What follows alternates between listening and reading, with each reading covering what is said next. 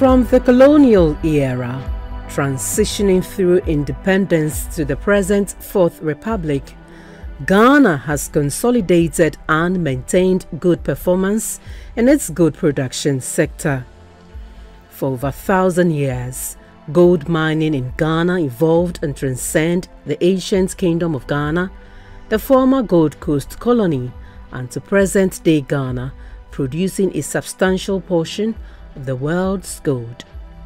Gold has adorned Ghana's cultural heritage and ornaments for decorating kings and queens, mostly from the southern part of Ghana. Currently, gold contributes about 40% of total export receipts. Ghana recorded a 29% increase in gold production last year, enabling it to win back the top spot from South Africa as the continent's largest gold producer for 2022, from 3,643,687 ounces for 2022 and 2.819823 million ounces for 2021, driven by growth in the output of both large and small-scale sectors. Production level was just about 2% of the national gold production. It was estimated to be about 60,000 people who were involved all over the country. But that thing, keep on increasing from 1989 up to where we are today, when we have an average of 35% of gold production coming from the small-scale mining sector, and it engaged more than 1 million people. And stats have shows that for each of the people operating in the small-scale mining sector, you have about 4 people depending on them. So in all, about 5,000 people are depending on artisanal and small-scale mining in this country. The commodity, seen as the driver of development for mining communities, Ghana's artisanal small-scale mining sector has taken shape from a low-skilled industry to a highly improved, organized, and sophisticated sector, embracing about 4 million workforce and providing income to mining communities that lack alternative livelihoods.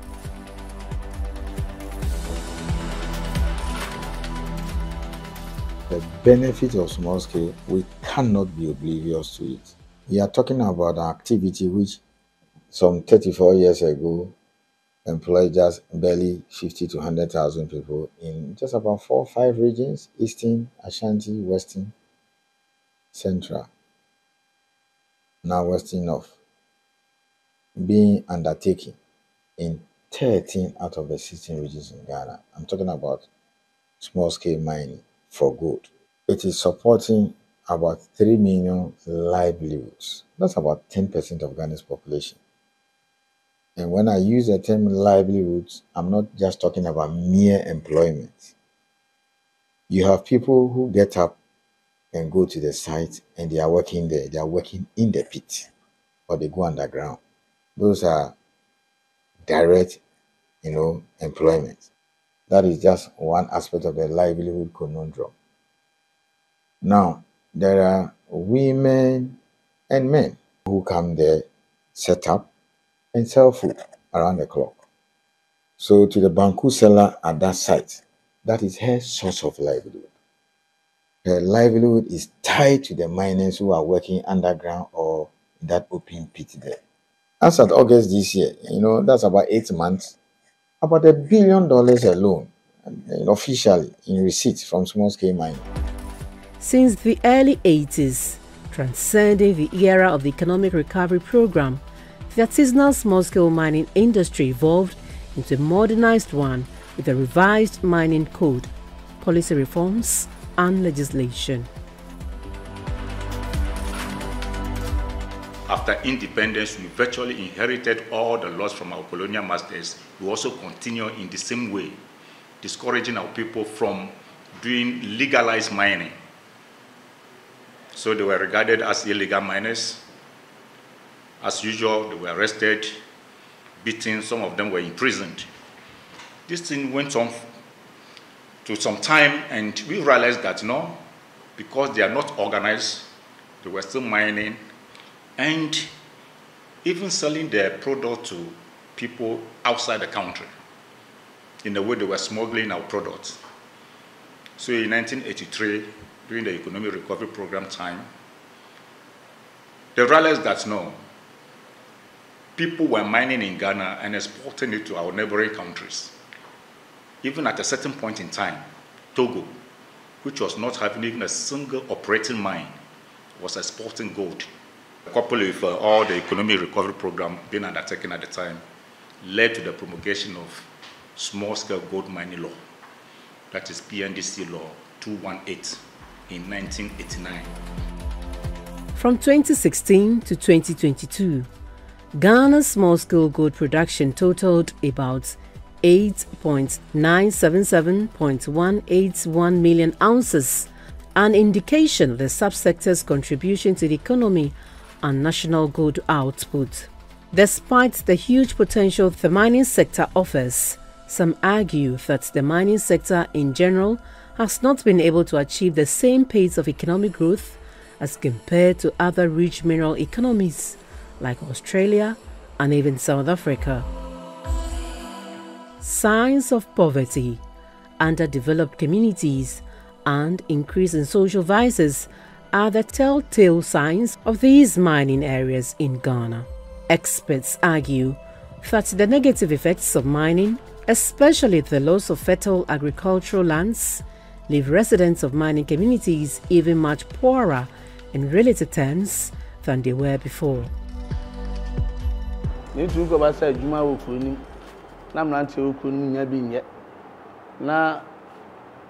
Ebia e dey how be beba kronum se mo se mo be bie mu ana se mo de bi ba be ka ho a ye mpo ne mum ye hwe de di kan ba ye no ne poma sible ansa na foforo ba be ka ho ana se e be bie mu a ye bie mu. The endless arguments of rightful ownership of this mineral resource, coupled with lack of jobs, residents in mining communities felt being shortchanged, and the influx of expats in the industry, to some extent, formed the basis for some people engaging in illegal mining, popularly known as galamsey. The practice has taken a huge toll on gains made in the subsector, culminating in a ban of small-scale mining in 2018. Thereafter, some sanity prevailed, but the reverse is the current state of mining communities: degraded lands, polluted water bodies, forcing governments to channel a chunk of resources to tackle galamsey menace head-on. 34 years ago, since 1989, when we started small-scale mining lawfully, we have taken geological investigation seriously. We've been able to set aside a lot of money for that. We'll not be where we are. But if you ask me, what we need to deal with is where we can get, places for the miners to work. That is the problem. So you can imagine 34 years, roughly 3 decades of inaction. And the serious one is the illegal mining that is going on, especially in unauthorized places, like on the water bodies, forest reserves, and all unauthorized areas. That is one of the biggest challenges that you have. Some influential people like the chiefs, traditional leaders, opinion leaders, also conniving with foreigners to operate in the areas of jurisdiction. It's also a big challenge for us. So mainly those are the challenges we have in the mining sector. Government soon rolled out a series of measures to stem the tide and ensure that Ghana secures the full economic and social benefits that mining development promises in an environmentally and socially responsible manner. We are now putting money in geological investigation. So if you ask me in the next 2-3 years, we will start seeing the benefits of these monies that we are putting in geological investigation. So some funds have been released to geological survey. Some have also been released to UMAT. And they are all doing some wonderful work. We're seeing some nice results. So over the years now, we can start saying and telling the people of Ghana that, look, now, these are some of the areas that have been explored by geological survey. so we can put the miners out there and put them there. That is it. So the future is bright, very bright, if we are able to sustain a geological investigation. But in the operation itself, you need to be a Ghanaian of 18 years and above to operate on the surface mine. But because you have two types of operations, you either work on the surface or you go underground. If you want to operate in underground, you need to be 21 years and above. Because child labor issues are taken very seriously as far as mining is concerned. That is why if you see our policy, you say child labor is at law in the mining industry, both large scale and the small scale. The small-scale and community mining scheme introduced by governments across mining communities is to bolster host communities in mining, engineer growth and development while addressing the issue of illegal mining. To this end, as part of measures by governments to ensure responsible and sustainable small-scale mining, an operational manual was developed by the Minerals Commission in September 2021.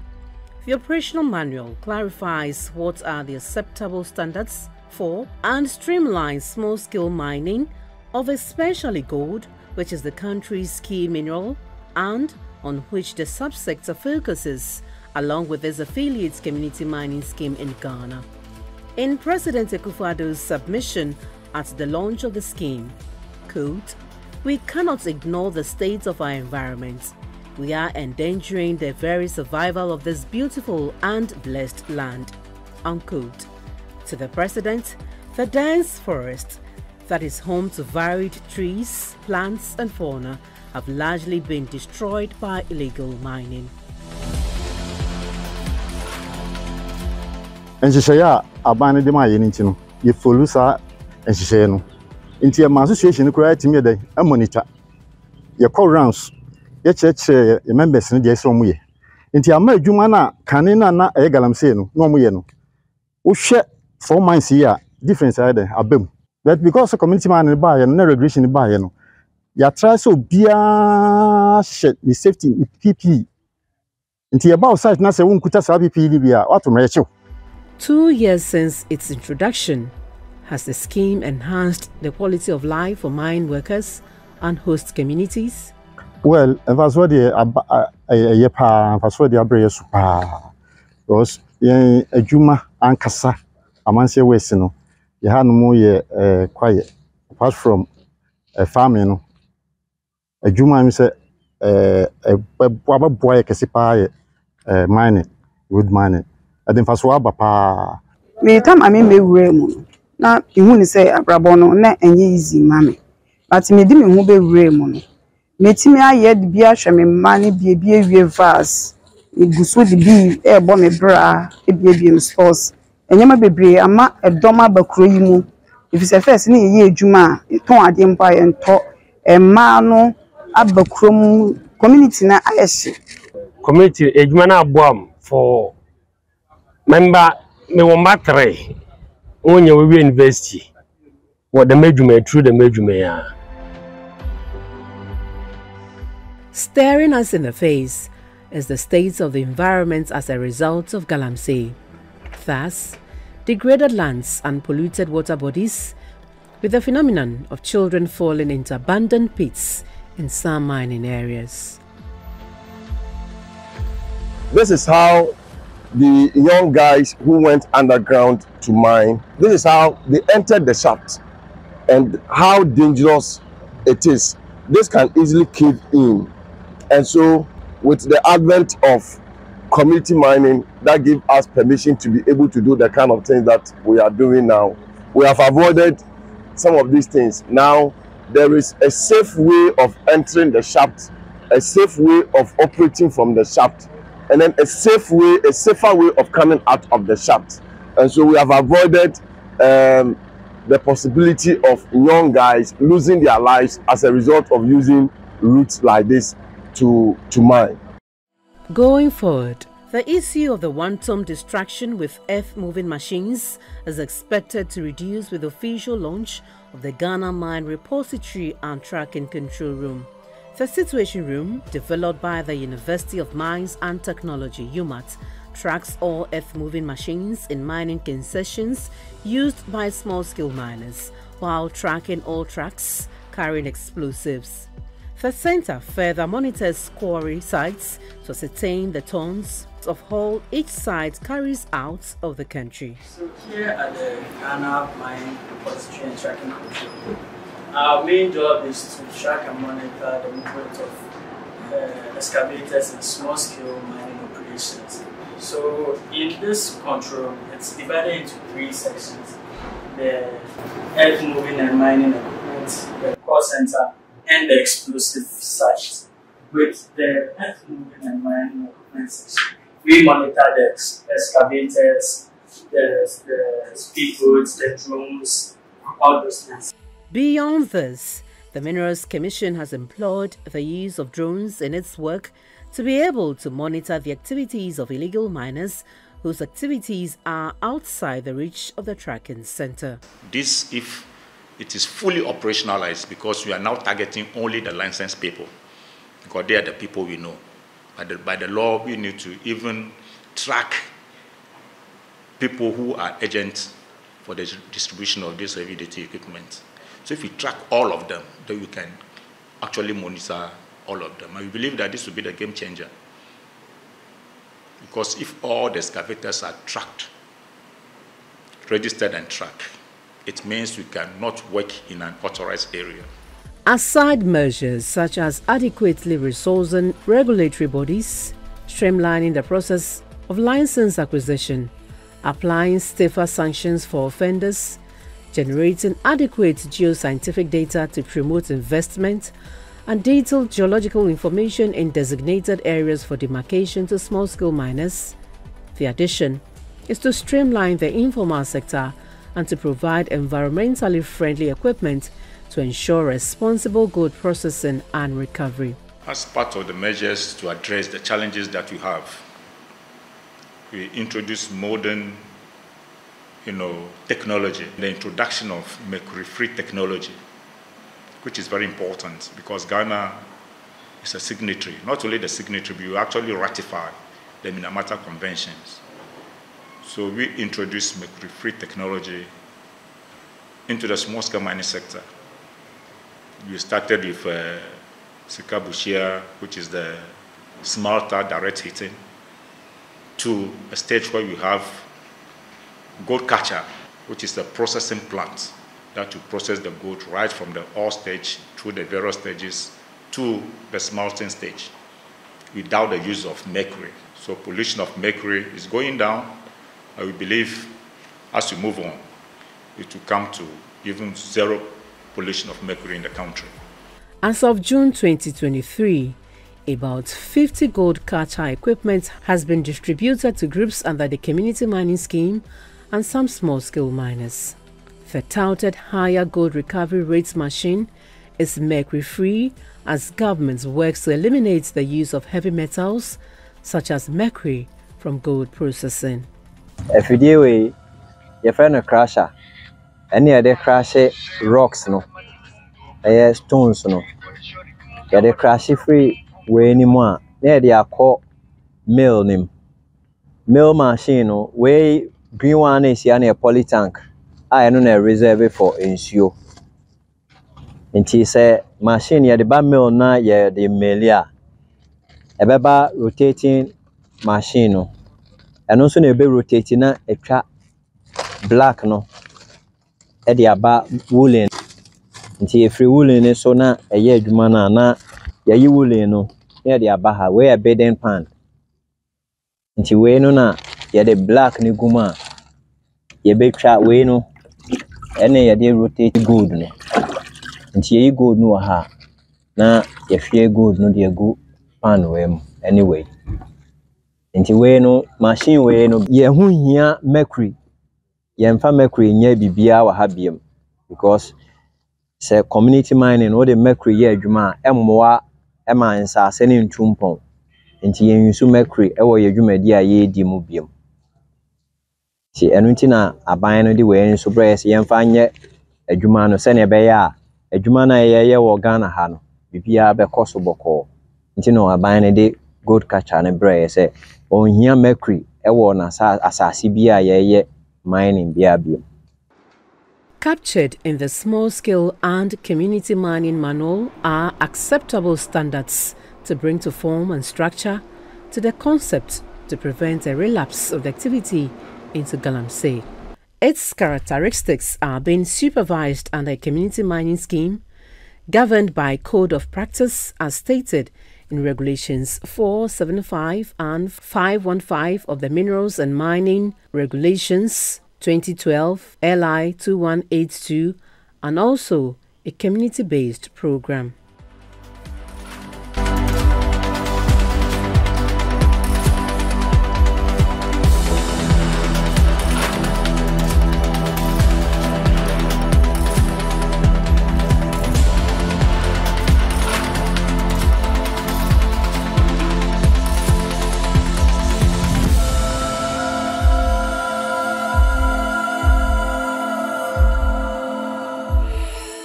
Under the community mining scheme, a person or company is granted a maximum area of 25.2 acres in accordance with Regulations 204 of the Minerals and Mining Licenses Regulations 2012 LI 2176. The scheme is solely reserved for Ghanaians and one must demonstrate the capacity to invest a minimum capital of 100,000 Ghana cedis. This amount is subject to review from time to time. While encouraging effective local participation, the small-scale and community mining scheme promotes good working conditions of operators while minimizing environmental degradation. Some operators of the scheme are a step ahead, leading the way by collecting dues from members to embark on reclamation exercise gradually in their respective areas. An example is this 60-acre reclaimed land within the community in Siana Abransia area of the Ashanti region. That time, you say, the soldiers no eba patrol. Nti obi ho no mo na say ohu soldiers ni saa no otimi move the machine na de kra kwa onsi ba bia o ye adwuma ni biu. Eno na association na fa to ho say ese enso ye bo modin na ba bia ye hu nipa kra o ye adwuma no na eho no so ba bia wo na mua no association na fa to ho so. Na ye kata ho na edue nua. Nti I say every first site bia and every man bia ye wodi usa ye gigye na ye boa no na ba bia efi say aha no galamsey fo na ye adwuma this time no omodwane kro no e betimi aye akata ho nyina. One of the things that we have insisted on doing here is concurrent reclamation, so that we don't even wait for you to finish before. As you are digging, you are reclaiming. As you are digging, you are reclaiming. We believe when that is done, our environment will be protected from degradation, and also the water bodies. The law says that we don't have to mine 100 meters away from the water bodies. So we make sure that any water body here, we don't go 100 meters close to it. Having an oversight responsibility, the Assembly is ensuring compliance with the law to help effectively fade out illegal mining. I am privileged to inform you that we had 3 of our communities being launched under this scheme. We have Abranse Mosianso community mining site.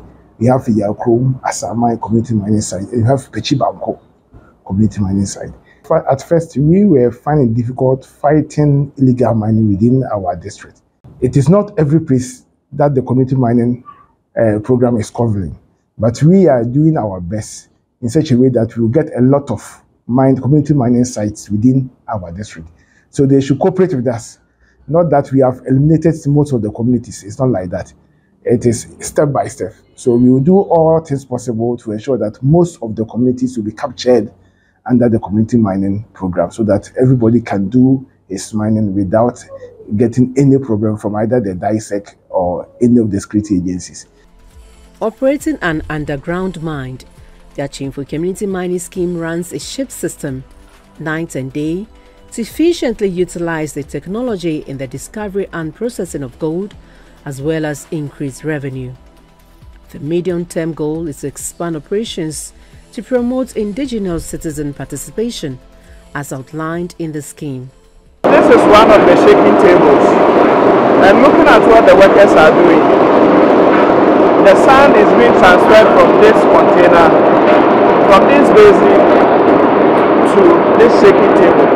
So the sand is being put, is being scooped from the pans and put over here so that it will be separated. The separation will be done on this table. That is why you see the workers scooping the sand from the saucepans onto the shaking table.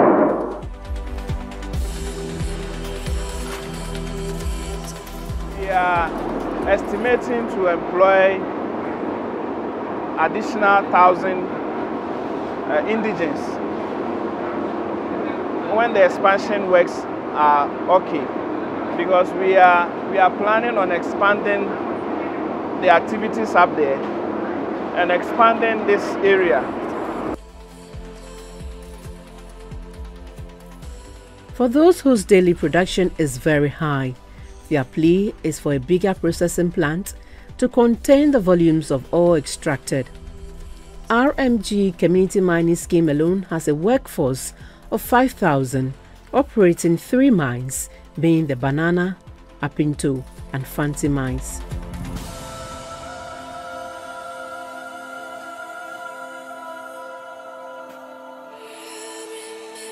Here are the excesses of the ore stored at various locations awaiting processing. One could just imagine the revenue to be generated if these were processed immediately after mining.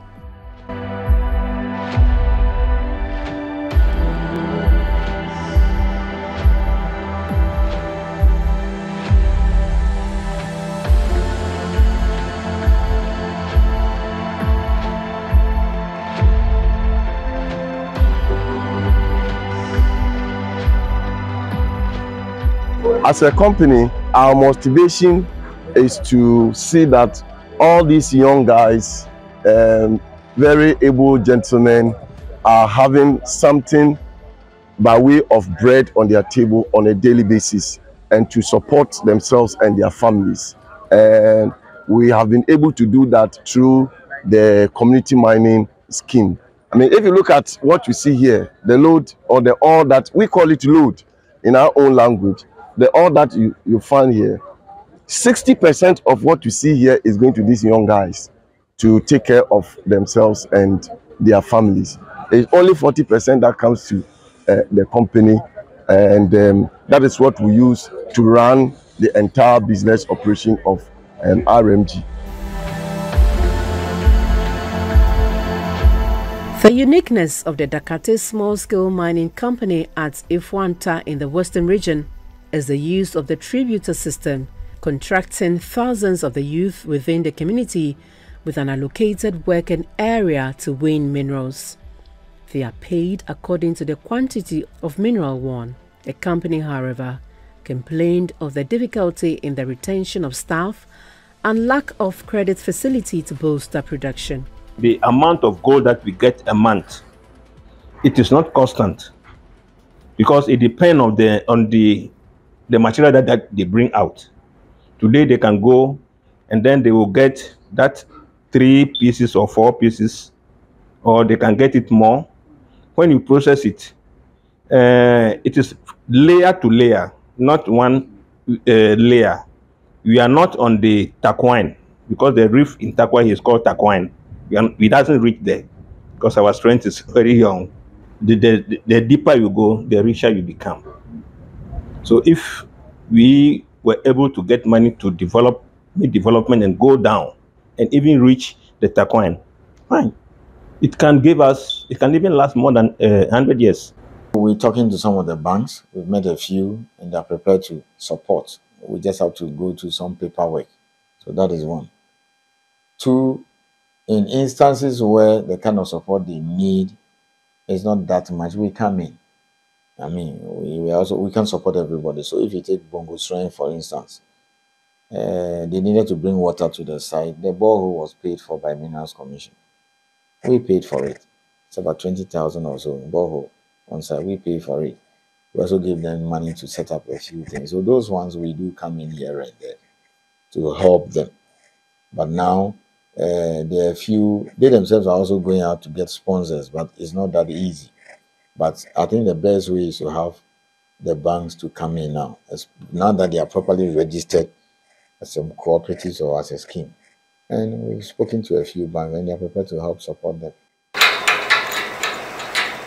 Construction of the Lembele Community Mining Center is taking shape with about 60% of the work done and expected to be commissioned soon upon satisfying all requirements in the operational manual. Additional facilities such as gold storerooms would be on site. This whole area is going to be paved all the way to the gate. The wall of the facility, that's the wall. So we'll have a chain link wall fence around it. As we drive in, we have our security post here.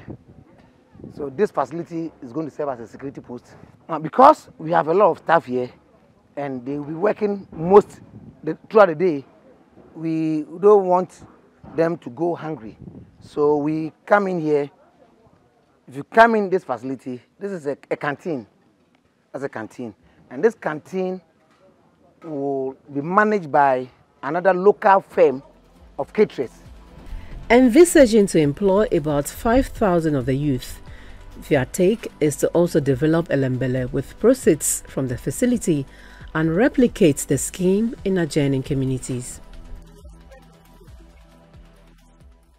Locality, Sanoma, Anya, Inkrofo, Teleko Bukazo, Iziama, Asanda. These are the catchment area of the Adamus company. And it's a mining community. The people are used to mining. Some of them all through their life, they are miners. You can't give them any alternative livelihood. So what we are doing here, we are looking at a minimum of 1,000 people working here. Now, we intend to replicate it in at least 4 more locations so that if it's 1,000, you have 4,000, which is huge. Would you believe that once all of it is working, there won't be any motivation for people to go and do illegal mining, knowing that we'll go after them. Key strategies under the scheme are the adoption of the Small-Scale Miners Code of Practice, provision of support services to the community miners, and formation of community mining oversight committees. The Minerals Commission and the Ministry of Lands and Natural Resources is looking to expand the small-scale and community mining scheme to every mining community in Ghana. The ultimate is to develop the sector further to enhance the needed growth and development if operators of the community mining scheme act in accordance within the dictates of the law.